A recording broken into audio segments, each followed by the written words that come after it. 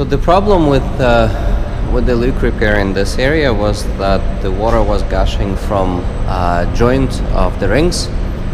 As you can see, all along the perimeter of the joint there was injection of PolyFlex.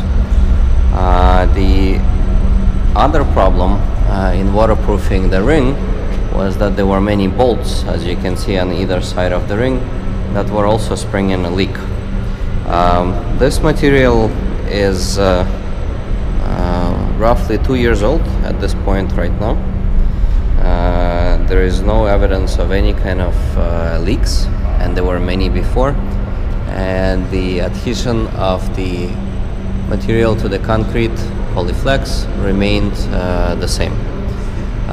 Right where my flashlight is pointing is the injection points. As you can see, they were cut to a smooth surface. Right there is another one, and then there is another one, and there are a few on. There is another one, and there is another one, and few down below. During the injection of this gap, we noticed that a lot of material was getting pumped into the gap more than it was supposed to.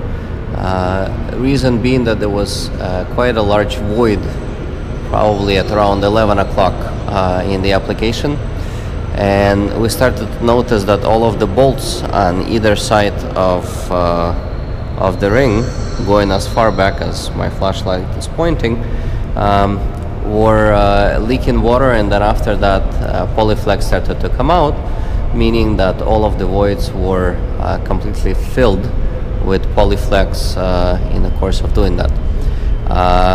This is the closest bolt that I can show you, and you can see that all around the bolt there is a lot of rubberized type material that came out. This is actually PolyFlex that went through the gap and out of the bolt. Same thing happened on a couple of bolts down on the other side. The feel of the material, as you can see, it's very glossy. It's nothing more than a silicone type of finish. It's completely transparent. The reason for yellow color in the middle is because that was the leak stopper that was put in during the injection. So the strip itself gave the color. You can see there is an injection nozzle just in front of you, and on the other side the gap was significantly larger, therefore was leaking more, and you can see that there is a lot of rubberized type material all around of the gap. So that's the gist of it.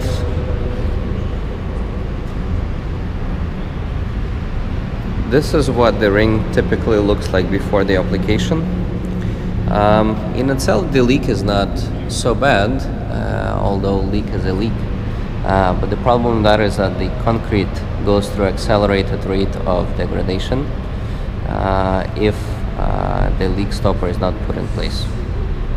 So the main purpose of doing that is to keep the edges of the surface nice and dry, so they last a lot longer.